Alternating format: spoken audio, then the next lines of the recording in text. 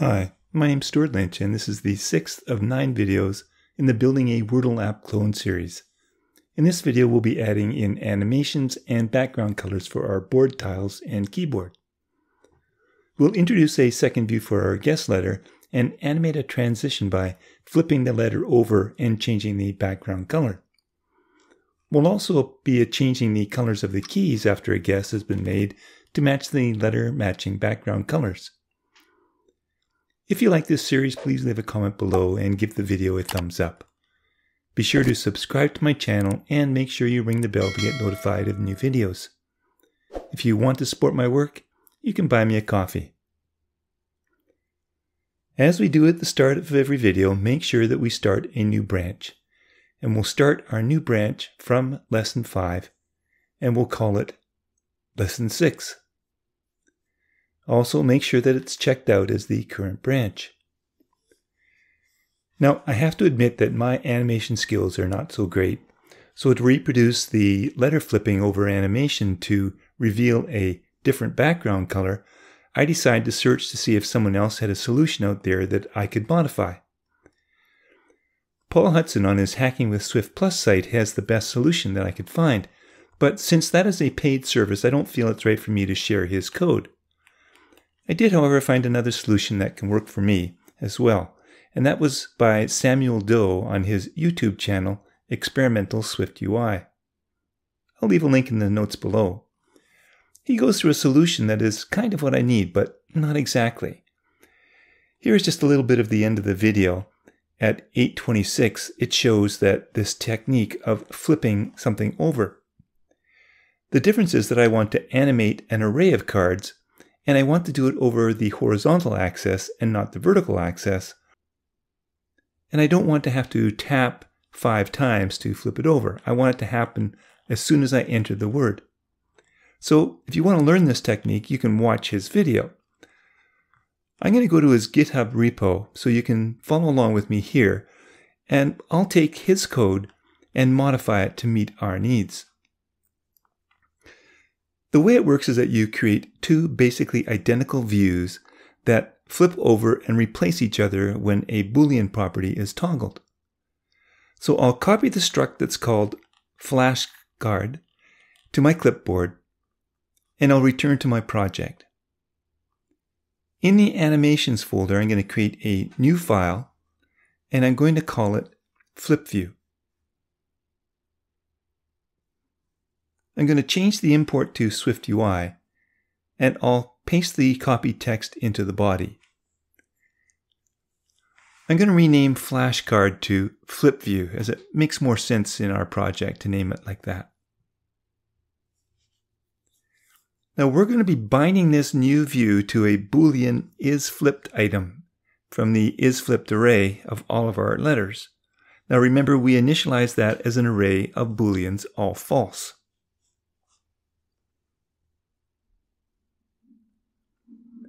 This will require an additional argument for our initializer, so we can add that before our view builder, and then when we assign this to the isFlip binding, which requires the use of an underscore. The rotation will be around the x-axis and not the y-axis. So let me change that here on lines 34 and 47 by reversing the x and y. In Samuel's solution, he uses an on-tap gesture to flip the card and call the flip flashcard function. We want this done in code based on the changing status of the isFlip property. So we can create an onChange observer to do that for us. So onChange of the isFlipped binding, we don't need that value. We're just going to call the flip flashcard when that occurs. We'll also not need these paddings and view modifiers here because we're going to be passing in our views fully formed. Great. That's all there is that we have to do here. What we need to do now is to return to our guess view and replace this single text view that represents the front side of our guess with a flip view that has two sides, a front and a back. And this text view will be the front, and we have an almost duplicate card for the back with two changes, the background color and the foreground color. So let's start by creating our flip view, binding it to our guess card flipped index.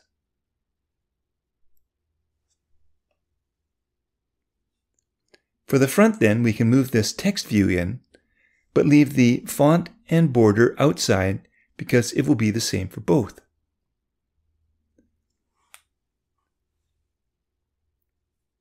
For the back, we'll copy and paste the front view,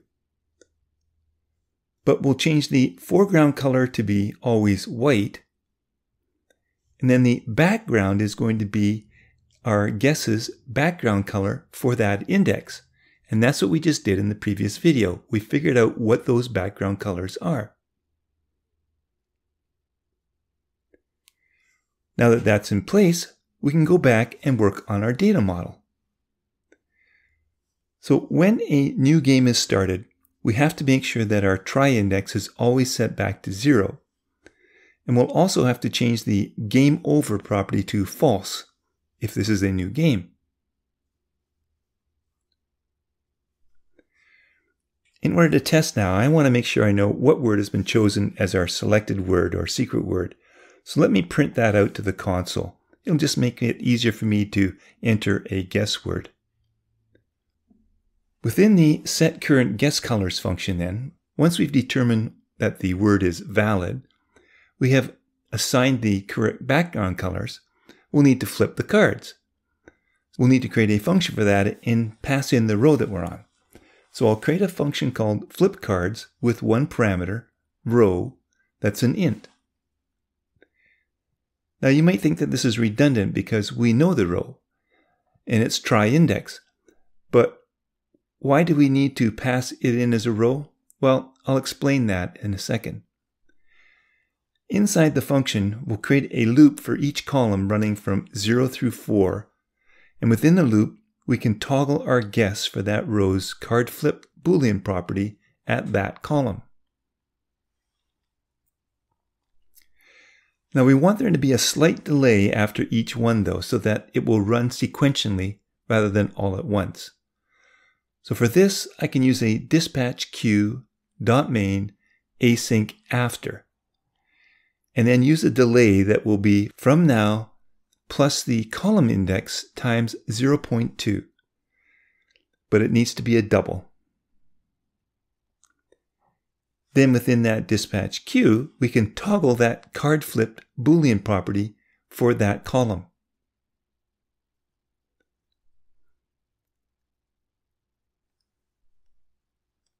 Now back in the setCurrentGuessColors, we can flip cards for that try index.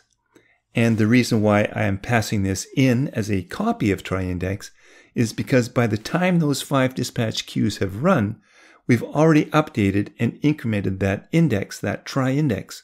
So we want to make sure that we fix it at the time we pass it in. And we can remove those print statements now.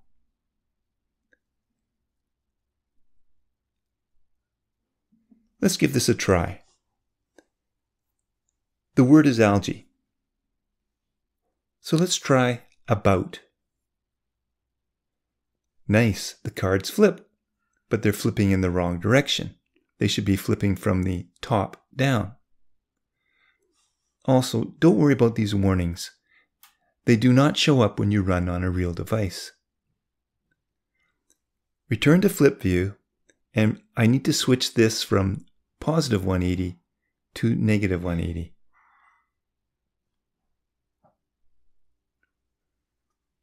Let's try again. This time the word is gnome. So let's try great.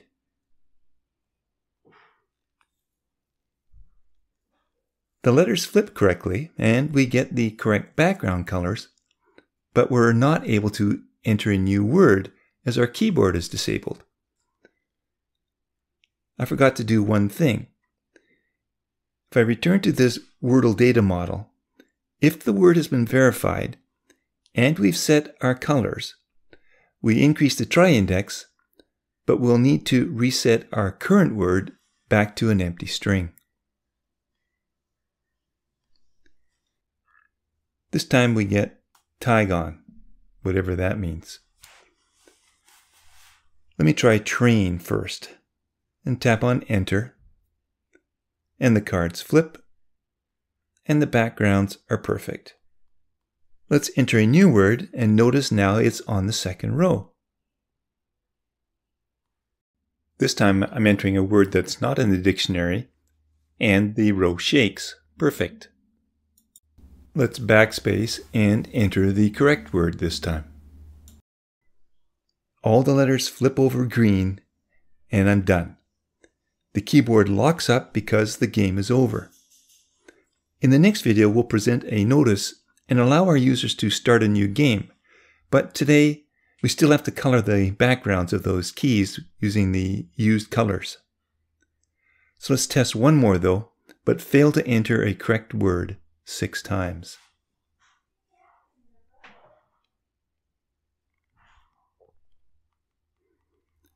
Perfect. The board locks up after 6 incorrect tries, and we even see "you lose" on the console.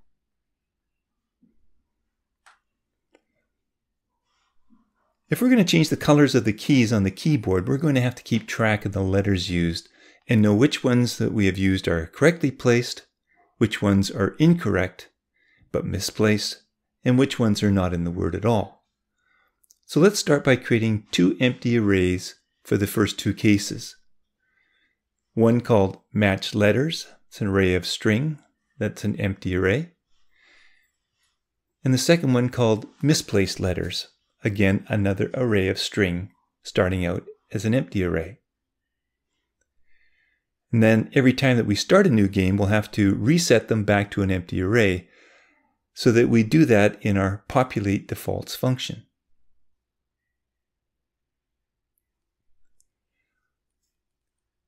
This set current guess colors function is the best place to do this, as that's where we're checking and matching our letters.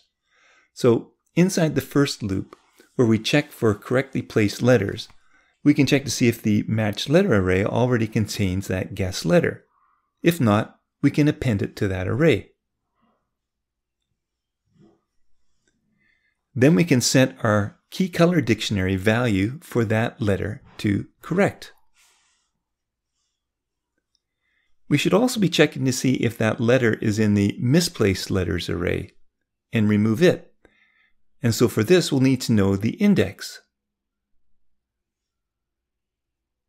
So if let index is equal to misplaced letters first index, where the iterated value is equal to the guess letter.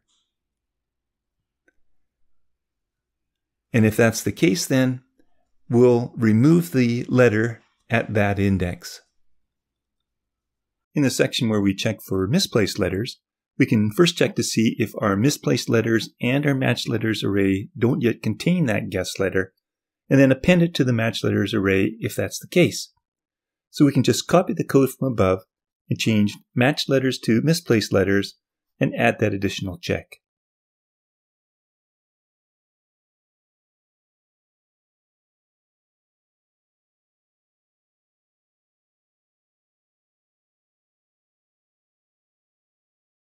And then before we actually flip the cards, we'll have to get access to that guess letter once more, and then do a check to see whether or not our key colors guess letter is not already been marked as being correct or misplaced, and set it to be wrong if it isn't.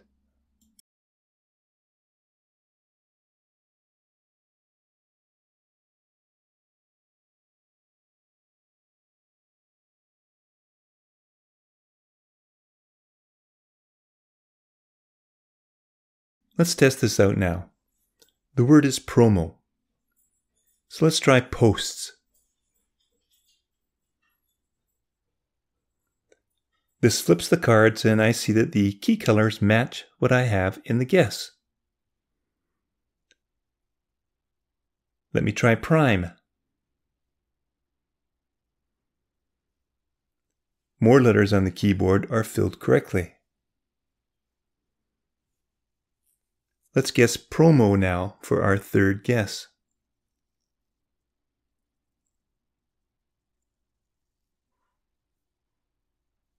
Now the O has been corrected to display green because it's now in the correct location. Perfect.